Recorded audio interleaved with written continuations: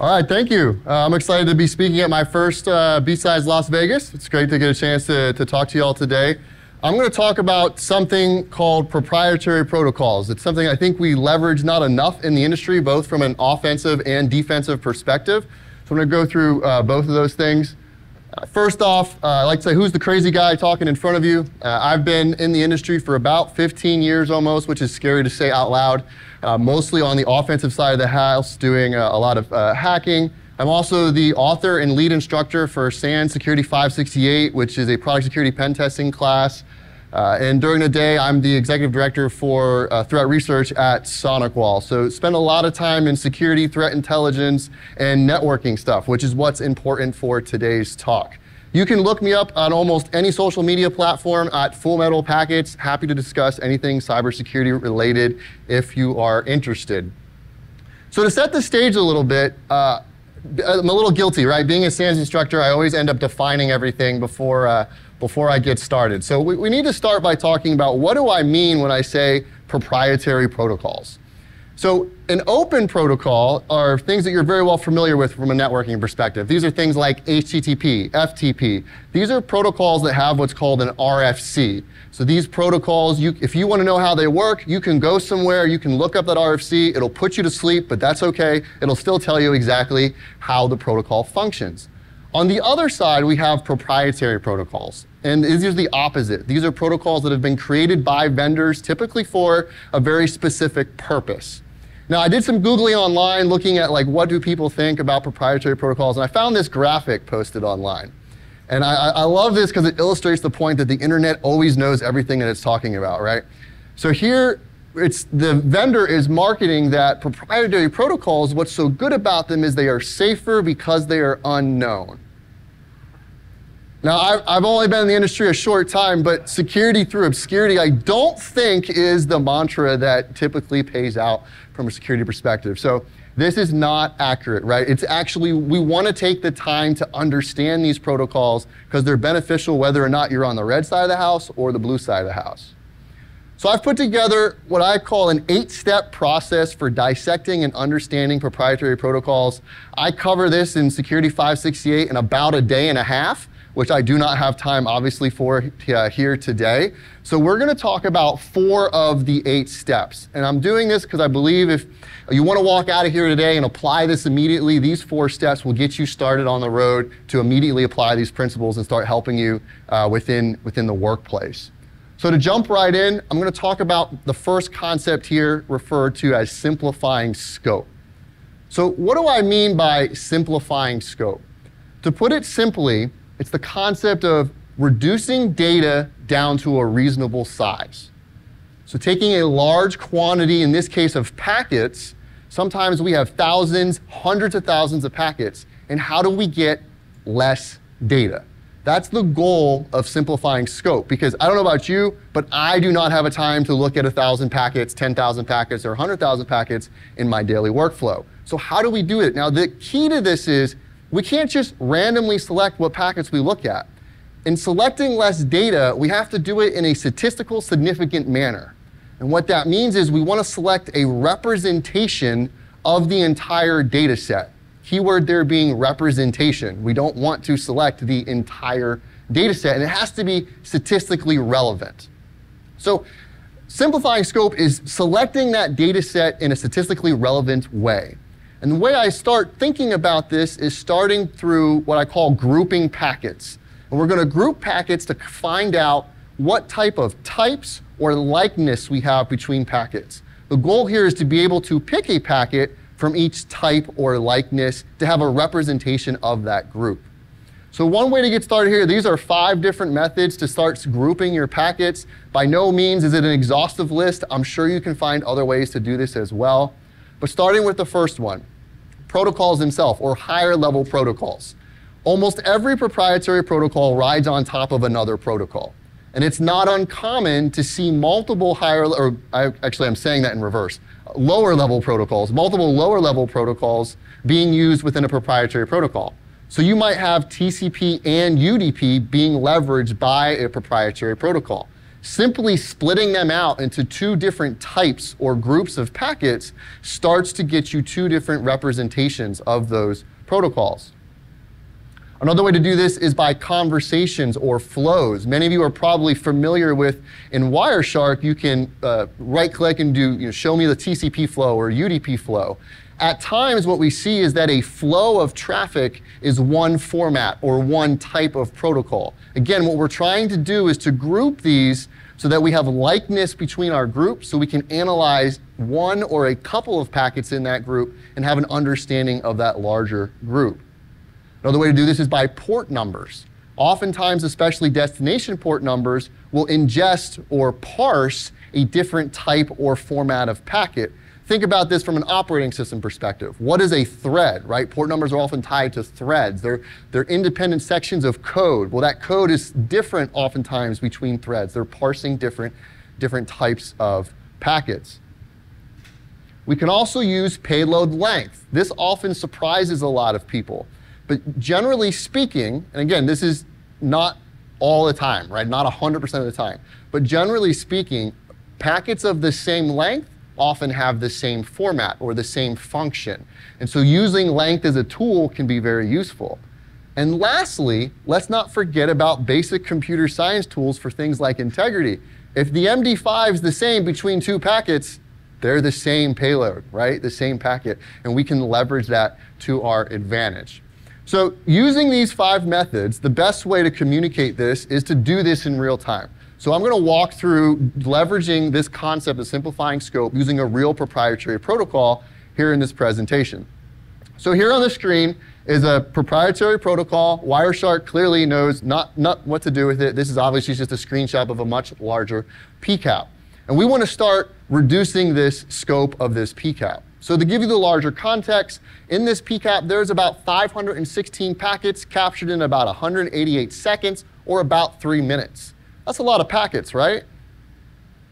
No, not really. That's kind of a trick question. That's actually like nothing. 3 minutes of a network capture can be like 200,000 packets, right? So I say that to illustrate that we're going to do this for just 500 packets, but you're likely going to be working with a lot more, but the principles will hold. So one of the things we can leverage, they talked about ground truth being potentially a data science-y track, is this concept of EDA. EDA is exploratory data analysis. We can actually use code to make it so we have to, what my co-author for 568, Ishmael, likes to say is we don't have to read the matrix. He accuses me of reading the matrix by just looking at packets. We can leverage code. So here is here's Python code, which is leveraging Scapy to put packets into a Pandas data frame. By putting packets into a Panda data frame, we can start doing statistical analysis on these packets. And we can use the grouping mechanisms that I talked about on the previous slide in code a lot faster. And we don't have to actually be able to recognize this visually. So here in 4 lines of code, I argue it's really 2 lines of code because 2 of the lines of code are print statements. We can ingest a PCAP and display the different protocols, known protocols in that packet. So here we've got UDP and TCP. Now, if we do this for the example PCAP that I provided you, or provided on the screen, for the grouping principle, here are 4 of the different grouping techniques I talked about. The first one was, I said, you can group by a lower level protocol. Well, unfortunately, here that becomes useless, right? The entire PCAP is UDP, so we're going to have to try again. So we're going to look at another method. I said destination ports could be something that is useful for grouping. If we leverage our Pandas data frame to graph out destination ports, we instantly get 4 distinct groups of packets. OK, now we're on to something. There's a chance that these are all of similar format, or different formats, if you will. What if we use length? Well, if we use length, we also get 4 distinct different groups, which begs the question, is there an overlap between length and destination ports? When we're simplifying scope, the stronger case we can make is the more data points we can use. And it just so happens that if we tell Python to group these together, we actually get a perfect marrying of length and destination port. And this is very simple to do, leveraging EDA and leveraging Pandas. You don't have to always visually see this. You can totally do this what I would call the hard way, and I've done it that way many times. But this will speed up your process. So now we have this concept of okay, if we take the length and the destination port number, this could help reduce our data set. But we've looked at one PCAP. Is that statistically relevant? No, right? One PCAP of data of one capture, that's great, but this could just be a random trend that we found. And that's very important in dissecting proprietary protocols. You need multiple captures, multiple instances of the same behavior, and that's also very key. So let's go ahead and look at this again for a second take of the same behavior of the protocol we're looking at. And what happens is we actually get a very similar representation. There's a few minor differences here, but the important thing to point out is that our length by destination port number pairing still holds true. And we can test this a couple more times, but the concept is this is likely a good place to start to reduce our scope down to 4 packet types. So here we had 516 packets in 188 seconds, and in just a few minutes, we selected 4 that require analysis, not 516. And I can't stress enough that out of all of the 8 steps in the process I have put together for reversing proprietary protocols, this sets you up for either success or failure. This is probably the most important step. So now moving on to some of the other steps. The other thing that I will note here quickly is the first step has to be first. You have to do simplify scope. The rest of this is kind of in an order that I felt was useful to me and to my workflow and can definitely be rearranged to your workflow. Once you've done simplified scope, you can rearrange these to whatever you feel is the most useful. So I'm going to talk about a concept called embedded networking as the next scope. It's actually very common in proprietary protocols to see embedded networking within the payload of the protocol that matches the networking data in the other lower layers. So what do I mean by that? Things like IP addresses, MAC addresses, port numbers are often duplicated in the application layer or payload layer of the packet. The #1 question I get when I talk about this information is why? To be honest, I don't have a definitive answer to that question. I've never written a proprietary protocol. My hypothesis, which I think is based on a decent amount of data, is there's a large chance that the higher level application that's receiving this information does not have access to the networking layer of information. So if they want to make a decision based on, let's say, an IP address of where something coming from or a port number, they embed that in the payload so they can access that information. I think is typically why we see this, but this is seen all over the place. So here we have Wireshark. In the IP layer, it's showing us that the source address is 126.1.1.1. I love this cheat. If you highlight it in Wireshark, it highlights it in the payload in hexadecimal for you. It makes it very easy to visually notice that there's another value of the exact same pattern in the payload of the packet. And this is the concept of embedded networking. If we take this concept and we look at all 4 of the packets, the representation that we took from the larger groups, we'll actually notice that 3 out of the 4 have a IP address embedded in the payload of the packet. So now we're well on our way to understanding how this protocol works. Our goal here ultimately is to go from knowing nothing to knowing something. Sometimes we're able to find out what every byte means. Sometimes it's not possible or not easy to do, but we get one step closer to understanding that protocol. The next concept or step, if you will, is something I call enumerating patterns. And this is the idea of leveraging patterns across packets, across PCAPs, and within the context of a capture. And I'll show you what I mean by that here in a moment, and to determine what bytes in a payload may represent. So let's first zoom out and look at the higher level PCAP again, just from a Wireshark perspective. Now here we're filtering by length and port number because that was what we concluded was one group of packet. So now we're looking at the group that we've decided, and we're saying what are some patterns within this group? And it doesn't have to only be within the payload. I see that as a common mistake. Immediately you open up the hexadecimal view and I want to look at the payload. Well, how about looking at the overall conversation? One thing that sticks out as a pattern, if you will, is this repetitiveness of 4 packets in a row from the client, 4 packets in a row from the server.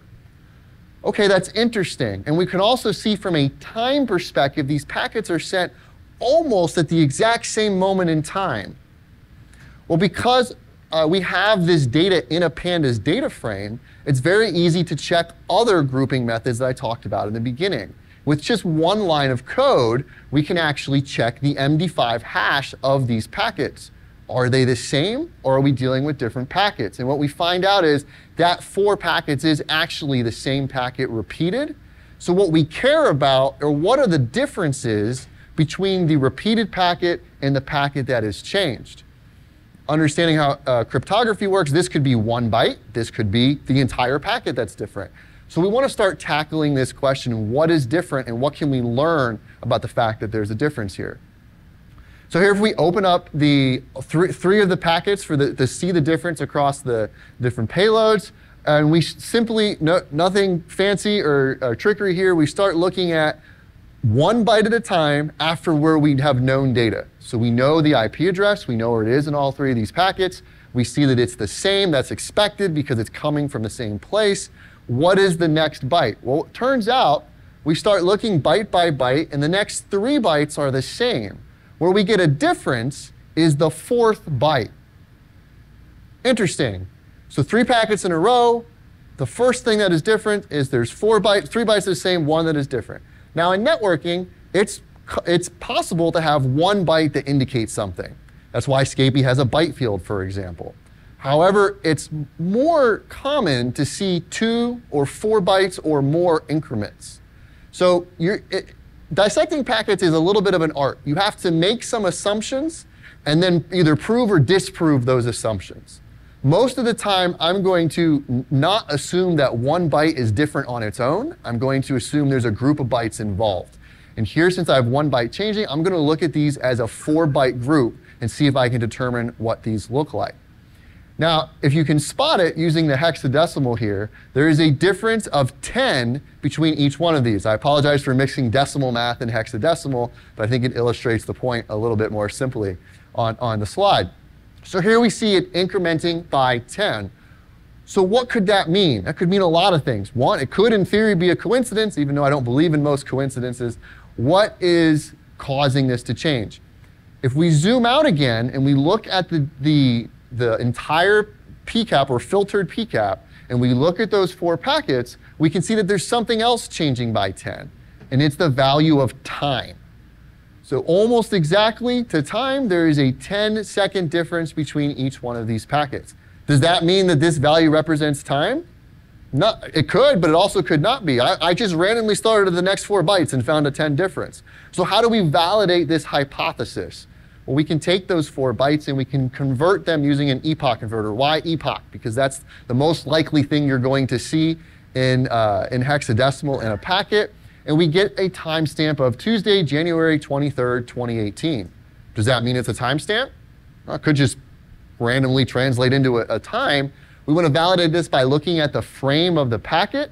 The frame of the packet also shows January 23rd, 2018. The time itself is slightly different, but the probability of the date being exactly the same across those 2 values is pretty low. It's a pretty strong indicator that this is likely a time value in the packet.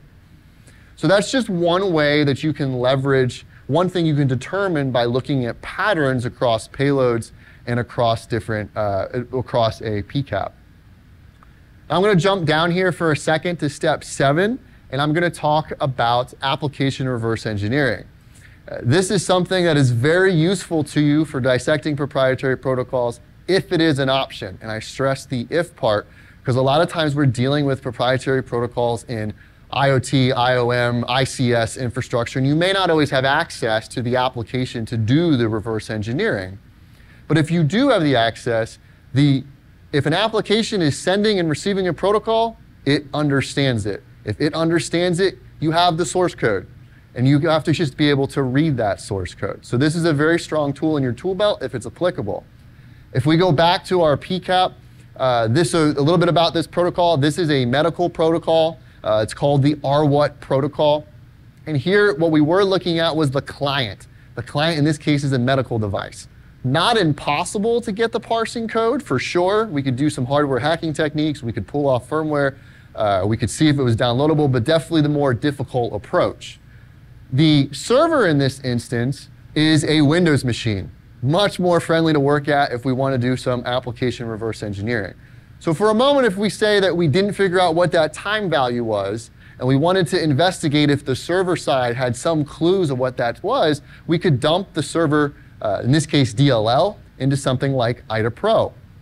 And right off the bat, in IDA Pro, this is right in the very beginning of the code, we get some clues to what might be going on here. Now, lucky in this case, a lot of debugging symbols were left in, function names were left in. The majority of this was left here for me to view, which is extremely helpful, right, in determining this. I recognize that it might not always be the case during your event, but it's something to look out for. So here we have a function called broadcast rwhat. I did not rename that. That was provided to me by the developers. Thank you very much. We know from a little bit of OSINT, rwhat's the name of our protocol. Broadcast, it's going to the broadcast address. This makes sense. I'm looking in the right place, right? We go down and we see that there is another function called get_rwhat period. It's being saved into a variable. I did rename the variable. So the variable name is rwhat period. I named that just for readability on the slide, but I did not name the function. And we can see that that variable is being used in a debug statement. I love logging and debug statements. They provide a lot of useful information, especially for something like this. And it says the rwhat period is so many seconds. And if we dig into that function just a little bit further, we can see that there is a value that's being returned either 10, 15, or 20, depending on what a configuration is. I also named this variable as well. So this one was not left in, but I renamed it for readability. So this is just an example, again, of using the tools in your tool belt to help determine what is going on the wire, what's going on the wire, or the ground truth, if you will. So I'm going to take a break from going into the different processes of reverse engineering those protocols. That gives you kind of a quick ramp up. As I said, I do this for a day and a half in Security 568. But I'm going to turn to talk a little bit about how you can leverage this from an offensive and a defensive perspective. So starting with the offensive side, I'm biased. I did mostly offensive security, so I generally start there. I'm going to go over 3 principles really quick that you can leverage proprietary protocols for, assuming you understand just at least a little bit about them. And so I'm going to talk about exfiltration, emulation, and falsification. So starting with exfiltration. If you remember, there was 4 packet types we looked at. We grouped by length and port number. This is the longest packet on the screen of the ones that we selected. A concept that I didn't have time to discuss today is the concept of padding. Proprietary protocols generally leverage a lot of different padding. And they can do this. One common way is to do it in the form of null bytes. Not always. It can be any value, but oftentimes it's either a null bytes or F, or what I see the most commonly used. Here I've highlighted on the screen all the null bytes within the larger packet. You can see there's quite a large quantity of them. In fact, additionally, if we zoom into the top part, we can actually see there's even runs of 32, 38 bytes of consistent null bytes. If you think command and control, if you think exfiltration of data, and you know that these are going to a broadcast address, it's very simple to embed what you might need from an attacker's perspective hidden within these padding bytes to leverage on the network. And frankly, and the reality of it is, most defenders have no idea what this protocol is. It's not being parsed by IDSs or other security tools unless they're doing this. You likely don't even have to get the format right. You can probably strip out the rest of the payload and put the whole 600 bytes with whatever you want. Maybe have a few values in the beginning correct so that way it looks like the other stuff, but it's very easy to exfiltrate data with proprietary protocols. The next thing I'm going to talk about is emulation. Oftentimes, from an offensive perspective, it's useful to make it look like a device is there that's not there, or that you took down and you want it to keep looking like it was doing what it was supposed to do. I'm going to use the rwhat, the medical example, to demonstrate this in a quick little video here. Don't get caught up on the medical nature of this. So this is the server, and I'm plugging in a Raspberry Pi, obviously not a medical device, right? This is just a Raspberry Pi. And the server is going to interpret the data that the Raspberry Pi is sending as valid medical data. It's actually going to report it as a heartbeat. And so as long as this Raspberry Pi is plugged in, it's going to keep getting that emulated data from the proprietary protocol. Now, don't get hung up on, again, the medical example here. You could use this in a large number of different use cases where you could pretend that something's working at a certain level that it's not. And very closely aligned to that is the idea of maybe I don't want to emulate the entire device, but I want to falsify the information that the device is sending. So again, leveraging this medical example, here we have the end medical device. This is a patient monitor, and it's showing that 80 beats per minute is what's being translated. And we're going to bring that up in the central monitoring system here, or the server side of the device. And you're going to see that data communicated across. Now, an attacker that understands how this protocol is supposed to work can manipulate that protocol as it goes over the wire. Already demonstrated Python's very good at, and using Scapy, at bringing in these packets and utilizing them. We can, in a simple script here, we can intake those packets, we can send them back out, and we can have them with a completely different value, in this case, jumping to 180. Now again, don't get hung up on the medical nature of this example. Obviously, there's implications from a medical perspective, but think about this. What about an alarm system? Whether you wanted an alarm to go off or not go off, right? Think about any type of ICS system, whether you wanted to make sure that a valve was open or a valve was closed. All of this applies to that as well. So that's from the offensive perspective. So now let's take a little bit about the defensive perspective of proprietary protocols.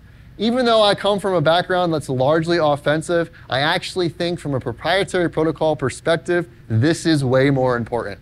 We have to understand the data on our networks in order to be able to defend it properly. We have to have that baseline of information, and reversing these protocols helps provide us that baseline. So I'm going to talk about three different concepts again from a defensive perspective. I'm going to talk about threat modeling, mitigations, and detection. And because it's 2024 and I'm speaking at a conference, I have to leverage AI or they literally cart me out of the room. So I am going to make sure that I get some of it in this presentation.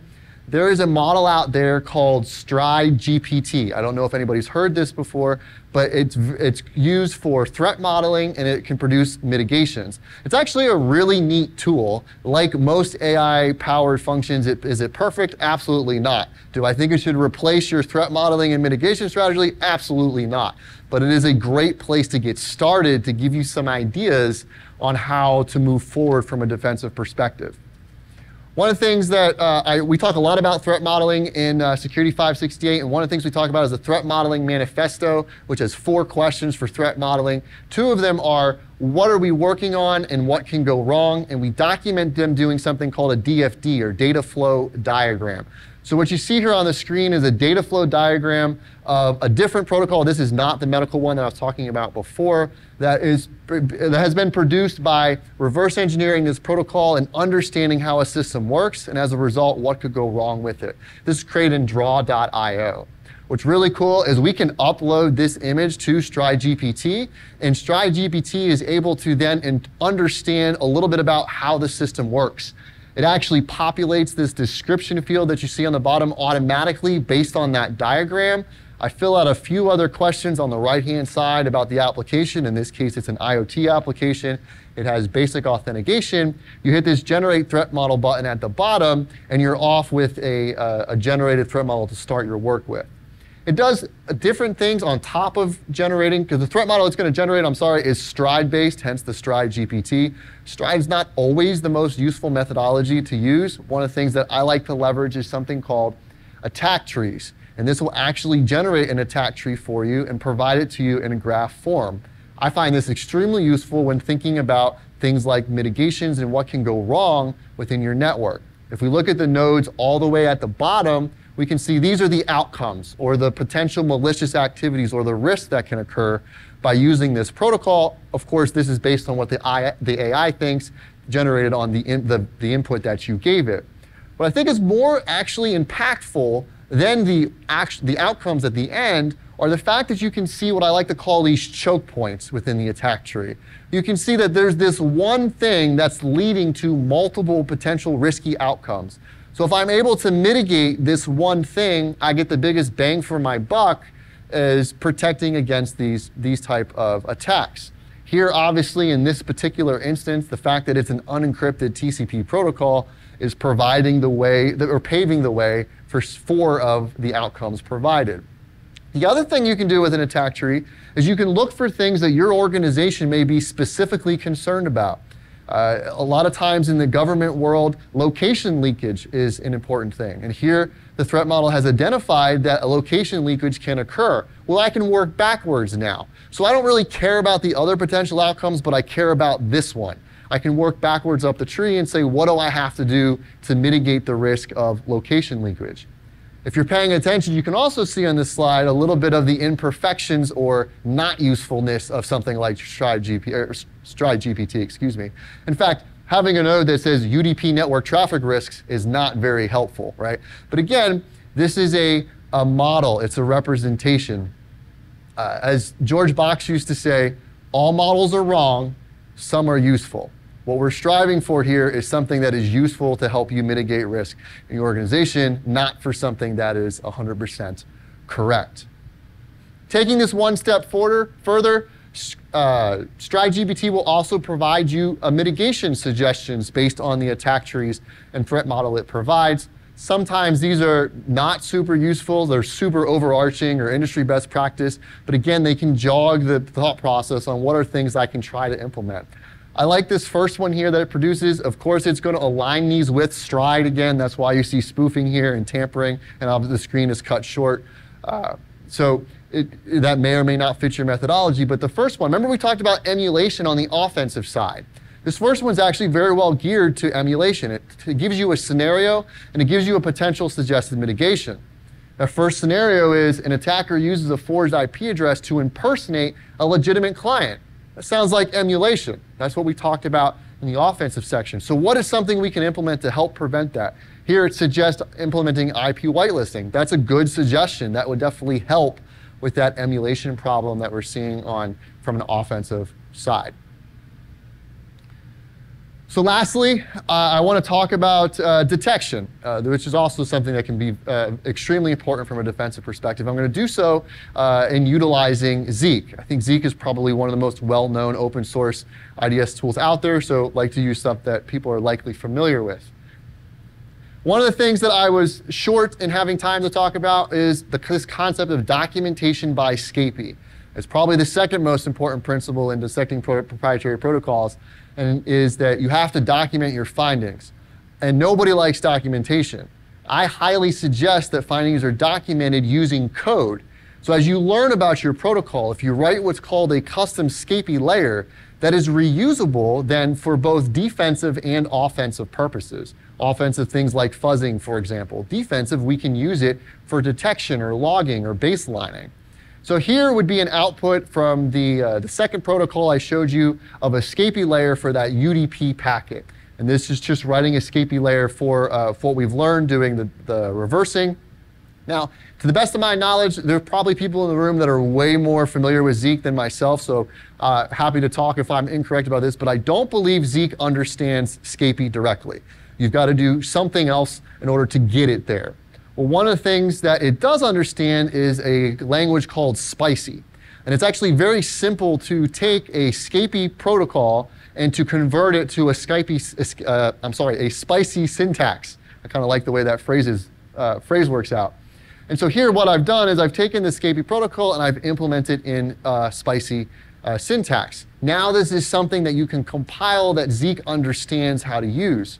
So we can compile this using the spicy compiler that comes with Zeek, and we can now create a Zeek event. This is very, very basic. I'm just simply showing that you can print out information about the proprietary protocol to the screen. Show you what that might look like. You can run the the proprietary protocol through Zeek directly, and you can see that it's parsing out the embedded networking. Here we have something called a type field and a session ID that's in the protocol, but there's that location data. This protocol is actually sending you coordinates every time a UDP packet goes out on the location the UDP packet came from. Here it's repeated 5 times in this payload, and you can see that it's now understood by Zeek. What can you do with this? You can now detect anomalies, right? You can now print this to log files that you're ingesting in all your other security tool sets to write rules around. You can't do that if you don't take the time to understand the proprietary protocol. So I think there's a lot of value in this. So that's what I've got for you today. I thank you for taking the time to listen to my talk. I hope you enjoyed it. If we have time left, I don't know exactly where we are on the schedule. Happy to take any questions live or afterwards. Thank you.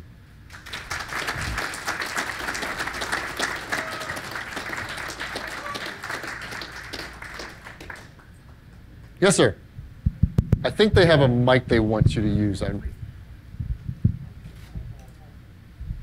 Hello. Hello. Great talk. Thank you. Do you know of, or can there exist, a Scapy to Spicy to Wireshark dissector pipeline? I don't know of a pipeline that exists. I do or think, some variation there. Yeah, I'm not aware of one that currently exists. Okay. I think it would be a great thing if you want to start open source. We'll go invent. Project. Thank you. That would be fantastic, but I'm unaware of. I'm not aware of one. Any other questions? Oh, yes, sir. When you're working with these proprietary protocols and you find issues that are abusable from an offensive security standpoint, do you work with the vendors on those? Like, what's your process there and stuff? Absolutely. I've found, well, in fact, I've got several CVEs to my name just to that specific point is issues with that. And yeah, follow responsible disclosure is typically the way I go about it, as if a vulnerability discovery process. It does get very complex depending on the industry in which the proprietary protocol is being used. In one that I discovered that was in the building automation industry, for example, that was a relatively easy fix. That fix was in software on the firmware that was digesting the protocol, and they were able to push an update to that. And so that was a very good process. And another instance where we found flaws in the protocol that was in the medical industry, right? That gets a lot more complicated, right? They had said that they'd have to go through their accreditations all over again to make that change, right? And then and that's the constant problem you have in ICS, IoT critical infrastructure is it's not as easy as patch it, right? But yes, to answer your question directly, when I've discovered flaws in the protocol before, work directly with the vendor to responsibly disclose them and then do some type of coordinated release. Have you done anything with identifying hashes or signatures in packet streams? I'm sorry, say that again, hashes or signatures where? Hashes or signatures in the packet stream. Yeah, absolutely. There's a lot of times a characteristic I see a lot of is different CRCs, for example, which are not, I know they're not a hash, but the same concept that you're talking about. Those are obviously get a little bit more complex to identify. One thing that they're oftentimes, if you're looking at cryptographic tokens of some type, a lot of times they're at the end of a packet. And my advice for when you run into that is you don't want to try to look for those first, right? You want to weed out like the other stuff that I'm showing, embedded networking, clear text communication, you're running external tools like binwalk and things like that on payloads to help you identify. What you're going to end up with is you're going to get all that stuff taken care of, and now there's going to be a group of 5 bytes over here that you have no idea what it is. You're going to find 2 bytes over here that you have no idea what it is, right? You can start looking at those then with a cryptographic mindset to say, is this potentially a hash? Is this potentially some type of CRC? A lot of times you want to use I think it's step 6 in the process is behavior modification. And the concept with behavior modification is you want to set up the protocol to work in a normal environment, intercept that traffic, make a change, and then see how that change affects the client and the server. If you're messing with a hash or a CRC, you will immediately see something not work the way it's supposed to. And that's a very good way to identify that. Again, I talk about that more in depth in the longer program. Next question. Did that answer your question, sir? Oh, yeah, that's great. Thank you. Well, just a thought I had when you were talking about this, especially like for the, for these medical device things. The first thought in my mind from a defensive standpoint, it'd be really helpful if they provided like the, if they were able to provide these templates for these proprietary messages. And my argument would be, you have to go, of course they would have to consider this during development, but you could convince them that this is a good idea because then this will make it easier for the people trying to defend the hospital networks against rogue, and against attack.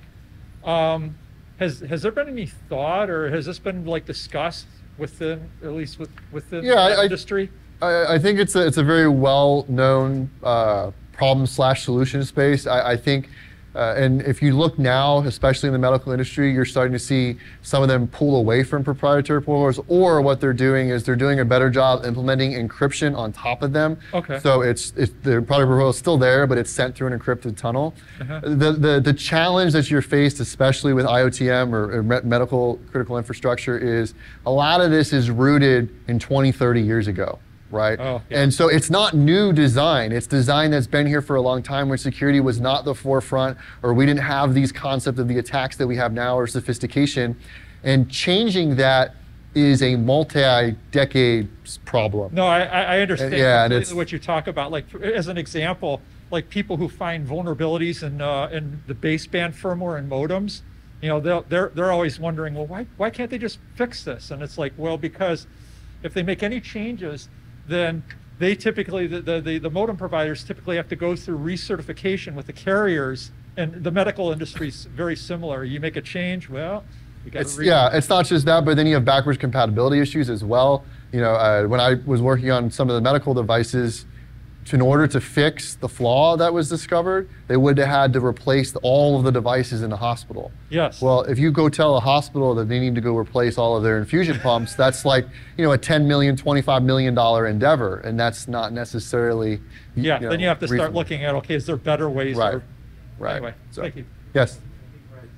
Okay, I think I'm being told we're at time here, so thank you for your time, and happy to take any questions outside.